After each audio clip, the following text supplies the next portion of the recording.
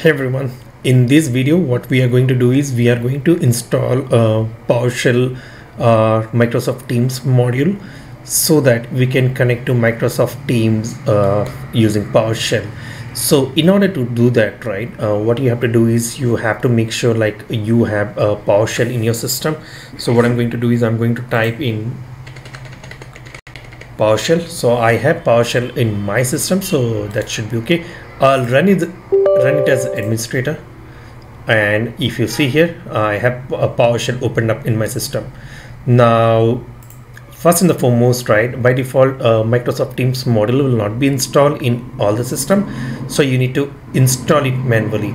But in order to do that, right, you need to have some prerequisites which you have to fulfill, right? For example, you have to download the Net Framework 4.7.2. So let's download this and use this installation. So let's see where the installation is. So we are I'm using Windows 10, so I'll click on Windows 10 so 2016.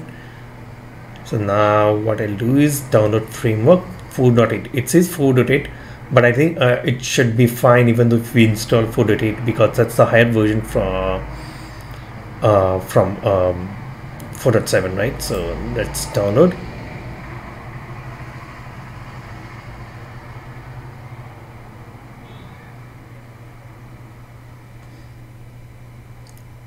Okay, I'll download now. So it's 116 MB. That's what I can see right now. So let's wait for 10-15 seconds and get this completed.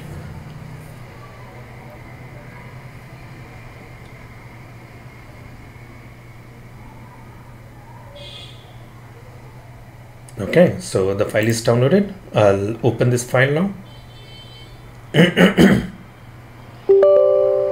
I'll install.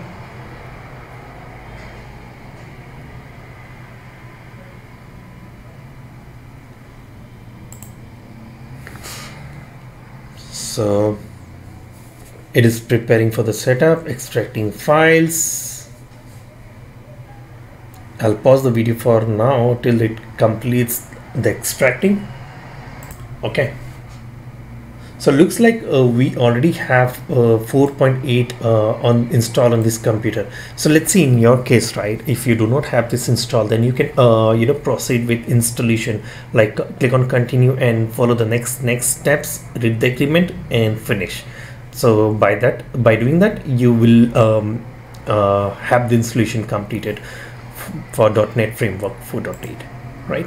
Now what we are going to do is we have to install PowerShell Get by copying this.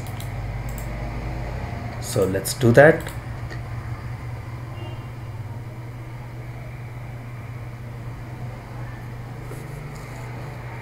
So it says you want to install this now. We'll say yes.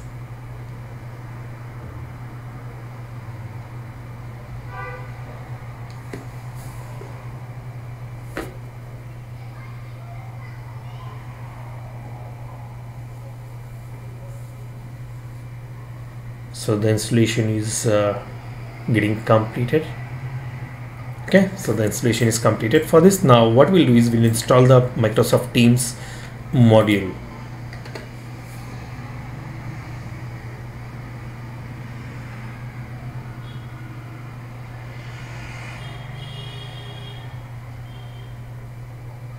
All right, so the installation is happening and the installation is completed. Now since the installation is completed, right, so what we can do is we can try importing the Teams module. So I'll try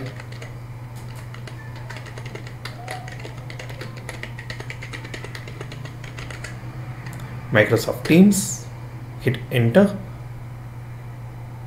Okay, so the module looks like the module is imported.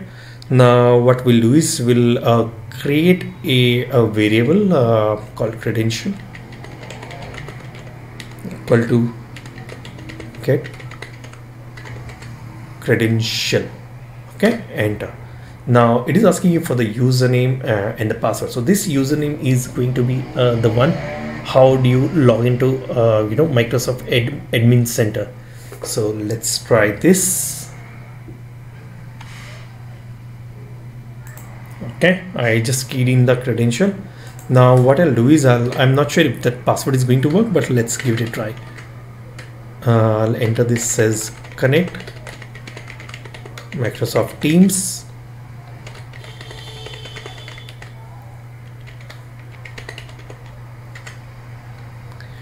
And we'll enter as credential. Let's see if the connection goes through. All right. So if you look at here, we are connected to the Teams, Microsoft Teams successfully. So this is how we generally connect to Microsoft Teams, and this is how we install the module. Now let's see if I have to get the instance, right? So for example, get CS online application instance. So we should get some instance over here.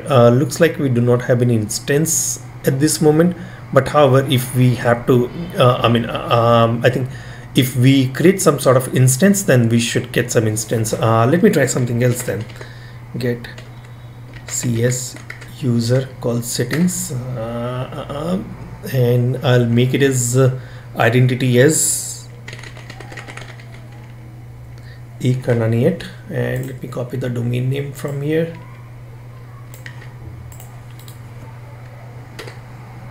Let's see if we get something, right? So we get this information. So this clearly shows us, right, that this data is coming from Microsoft Teams. So this clearly shows up that we are connected to Microsoft Teams successfully. So now in the next video, what I'm going to do is I'm going to show you how do you actually assign number to the users or to the accounts, right? So that the account can do enterprise calling. All right, so I hope this video is informative for you. Thank you for watching.